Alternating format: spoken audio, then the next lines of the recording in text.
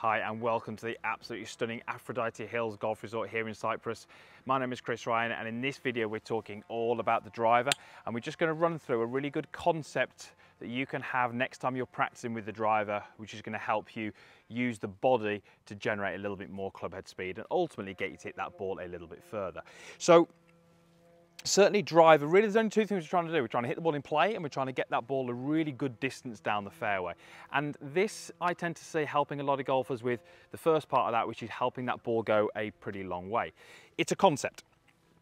And we're talking really about how we use the body and how we can generate some power through the body to ultimately get some more club head speed. Now we're talking here about weight shift or pressure shift, and we're going to discuss the differences and then an idea that you can take to your practice range.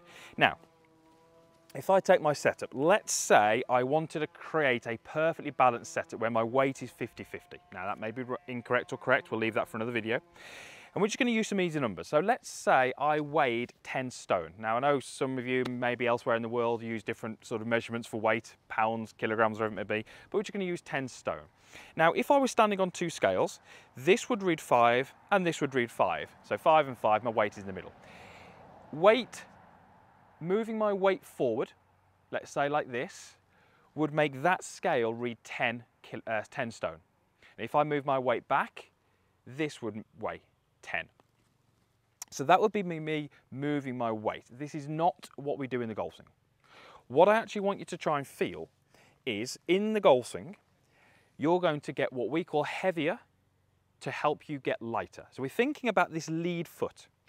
Now, as we said, at setup, if I was 50-50, this would say 5 stone and this would say 5 stone.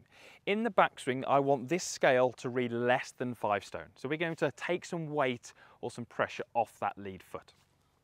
So that would be the common sort of idea of moving some pressure into this right side. If we do that, we'll take some pressure off this lead side. However, this is where it starts to get different. Once you've made your backswing, I want you to get that scale under your left side. Okay, obviously there isn't scale there, but this is a concept, to read as high a number as you can. So I'm not simply going move my weight, it now reads 10. What I'm trying to do is I'm trying to, from the top, push down to get that reading as high as it can, so maybe 15, 20 stone.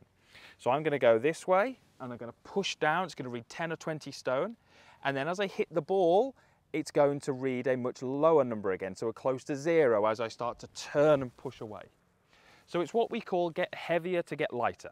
Once I've made my backswing, I'm going to get heavier under my left side, and I'm then going to get, through impact, I'm going to get lighter through my left side. So as you can start to see, it's not simply a case of moving weight. Moving weight is simply taking your mass and distributing it somewhere else. That is not the way to generate speed. That is not what we try to do in the golf swing. In the golf swing, we try to move pressures. The more pressure I can create under my left side, the more that scale is going to read a higher number. And then I want to take that force, that pressure, to help me push out and around. And that's where I really ultimately generate some more speed in the club head. So I really like this drill for a lot of golfers because it really does enable them to generate some more speed. However, they don't often have too many technical thoughts there. It's a concept, it's an idea. I'm building a picture in your mind so that when you're stood there with your driver, you can start to create those sort of feelings that match that image that's in your mind. If we can get lighter, heavier, and then lighter, this is a very, very good way to use your body efficiently and ultimately generate some more speed. Right, let me have a go. So I'm going to get heavier, left side is going to get lighter, it's then going to get heavier, and it's then going to get lighter again. So, nice balanced setup, lighter, heavier, lighter.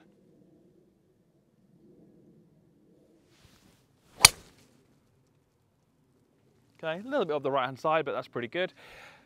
And I would take that. So if you look at a golf swing, certainly in slow motion, you may well see through impact some movement in that lead foot as they're striking the golf ball. And that's very simply because there's not a lot of weight on that foot. It's got lighter. I did a video on this a couple of weeks ago. Go and check that out if you haven't already seen it. Right, thank you very much for watching. Big thank you again to Aphrodite Hills for hosting me for a few days. Big thanks to Golf Breaks for making this happen. Hopefully you liked that video. All the usual stuff is down below, the like box, the comments box, and there's also a link to subscribe to the channel. So if you haven't done already, click that link and it'll just get you first access to videos. Thanks again for watching. We'll see you again soon.